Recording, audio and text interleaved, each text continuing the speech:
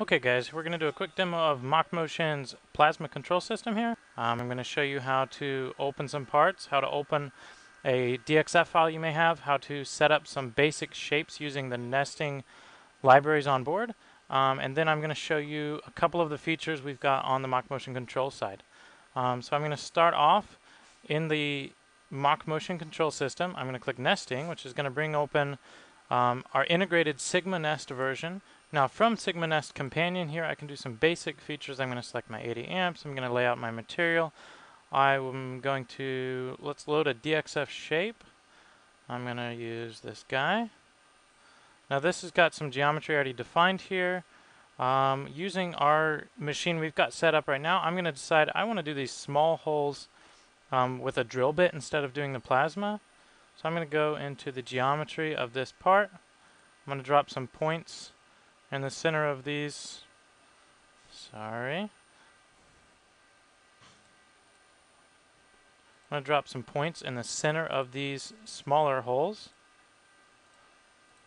And then I'm going to go through and just remove the circles so that we don't also plasma cut those. And I'm just going to center drill these holes out if I wanted to get a more precision fit on that specific part. And I'm actually going to go, just for the sake of this demo, I'm going to remove a few of these geometries just to save time on the demo. That should be great there. I'm going to select that as my usable geometry. I'm going to close this out, rebuild the part. Okie dokie. And then I'm also going to load, let's say we want to do a motor mounting plate. We're going to find something from the library here that fits our needs. I'm going to start with this guy, and then I'm going to do a through hole through the middle of that. So 4x4, my holes are 1 inch off the center. At a 1/2 inch, let's do 1/4 inch holes. Sounds good. Okay, and then let's edit that geometry also. I'm going to show you how you can real quickly do some basic edits to the geometry.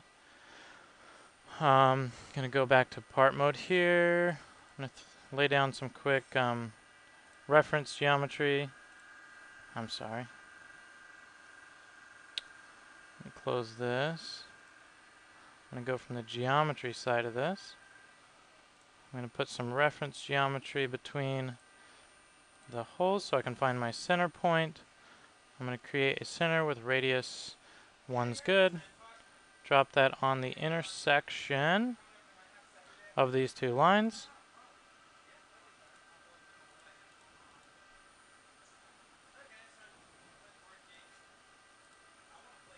There we go. And then I'm going to remove my lines I was using as reference geometry. I'm going to accept that geometry, rebuild the part. Okie dokie. Let's say I want to do 2 of those guys. I'm going to nest this out. It found nice placement. Next step, pull my kerf from the material library that I've got set up here. I'm going to generate my toolpath for that.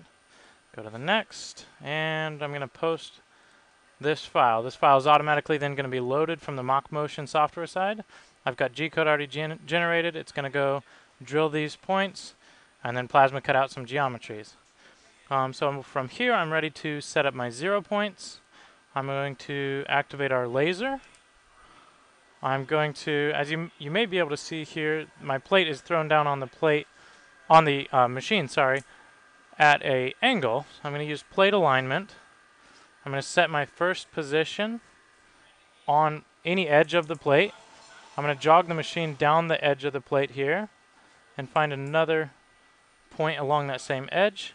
And this is going to create the rotation for our product here to nest this file on the sheet. Then I'm going to find a point that I'd like to use as 0. I'm going to do this right over here. And I'm going to set 0 all. That sets my 0 point for this job right there in that corner. From here, I should be ready to set my feed rates to 100. Go back to the plasma tab, and we should be ready to cut here. This is going to activate the offset to the drill.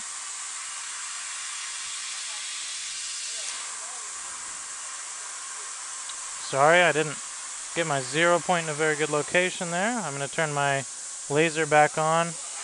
Zeroed actually on this corner should be more useful. And we'll run with that. I'm going to reset my file. And let's give that a shot.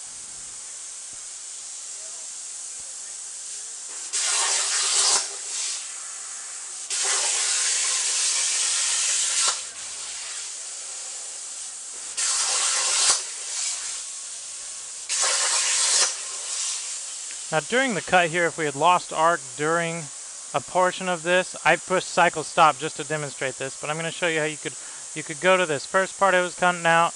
I could go to the, looks like 5th pierce point here, 5th pierce point, and I could just go directly to that position and recover from anywhere in the file. I'm going to continue from there. You'll see how I can pick up on the 5th pierce point of this file like that. I'm going to press cycle stop again during the cut here and demonstrate how I could, with the trace feature of this control, I can back it up along the profile. I can find where I'd like to continue. If I had lost arc, if we had hit a bump, then I'm going to do our pierce off path so I don't get a pierce point on the geometry. I'm going to jog just south of my geometry here a little bit, and that's where we're going to start from.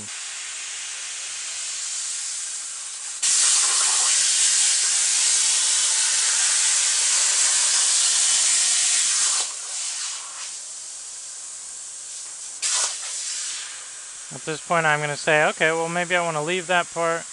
I'm going to go to my last option here and start at the first pierce point for that option. This is going to run to the drilling location. I'm sorry, it looks like our first point here is a plasma. I'm going to start with that plasma, and we're going to start running on this last nested part.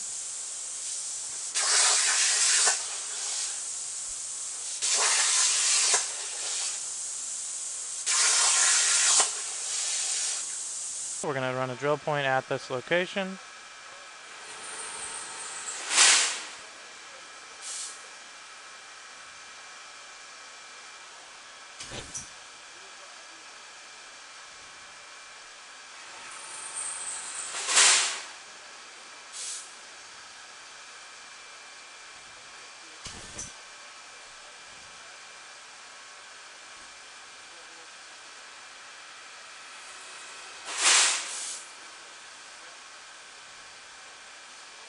And just like any other operation, I can stop in the middle of the cycle here, and then I can press continue. We'll go back and pick up right from where we left off.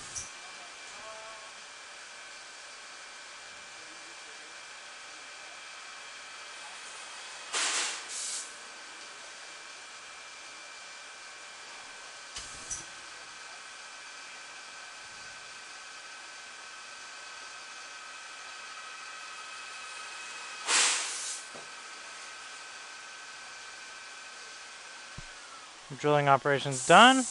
Back to plasma out the exterior geometry. Thank you for watching our plasma control video demo. You can find more information about the controls we offer at MachMotion.com.